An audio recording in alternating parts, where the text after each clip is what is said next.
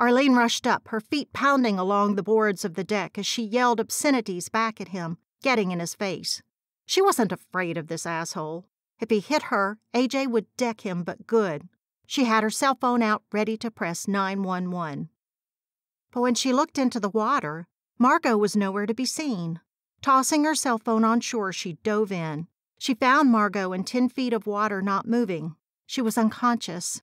Having always been a strong swimmer, Arline managed to pull her friend out of the water onto the shore and perform CPR, but couldn't revive her.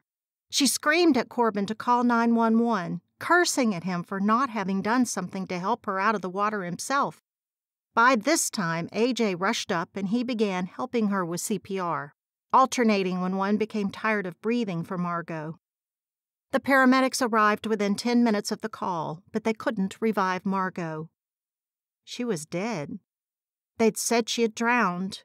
The sheriff's police had arrived shortly after, and Arline told them exactly what had happened, telling him that Margot wouldn't even have been in the water had Corbin not hit her so hard.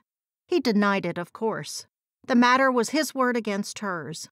In the excitement, she'd forgotten about the camera and her evidence. Arlene's eyes filled with tears as they put Margot into the ambulance. The police took Corbin in for questioning, mainly because Arline had pointed to one of the bruises on Margot's arm, and the paramedics did find some discoloration on her face as well. AJ was consoling, but they had to get home. The sheriff assured them Margot's parents would be called. She told the sheriff over and over she saw Corbin hit Margot. She had testified to it. They were returning to the cabin when she stumbled onto the white camera in the pine needles. She wasn't sure if the pictures would turn out or if what she had taken were good enough for a court of law. She was so angry over what had happened. She wanted Corbin to pay dearly. A plan was hatching. On the way home, she'd begun to think about it. Everything was clearer the closer they got to Iowa and crossed the Mississippi, and what she could do to get even with the son of a bitch. She wasn't ready to share the pictures with the police. Not yet.